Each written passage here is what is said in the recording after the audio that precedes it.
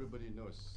Speaking to Malaysian journalists in Sydney, Australia, Datuk Seri Najib said he had the initial list of candidates but needed time to scrutinise it before making the announcement. Belum tentukan, tapi pada pemikiran kita mungkin lebih awal tapi tidak terlalu awal.